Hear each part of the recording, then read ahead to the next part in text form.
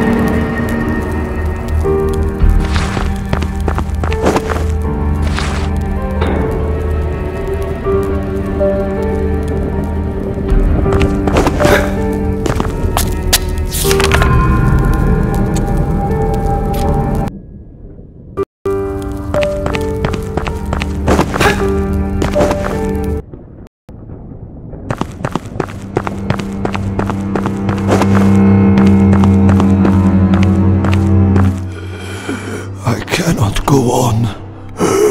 My time is drawing near.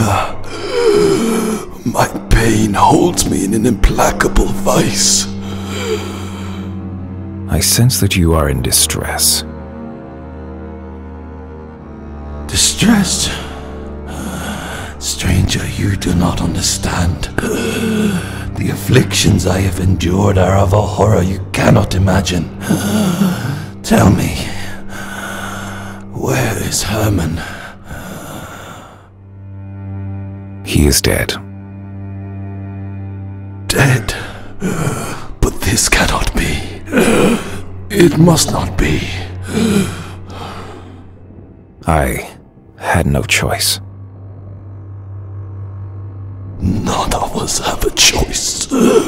This dangerous world has taken me into its pit, toyed with me, and cast me aside like I am insignificant, a mere morsel of filth. But now it is my turn to play, to take what I am owed. A power most great, in a place most glorious. The once great islands holding cities of wonder. But greed overcame those who dwelt there. Evil rising from the ashes. Only one managed to keep control of the order of these islands, shut inside his abode, until they came, festering and mutating. They did it. The cursed ones that tore apart the dignity of those dwellers and stole what I held most dear. One whispered of a great structure, illuminated in the most beautiful silver glow. I must return and reclaim it from treachery and the clutches of evil.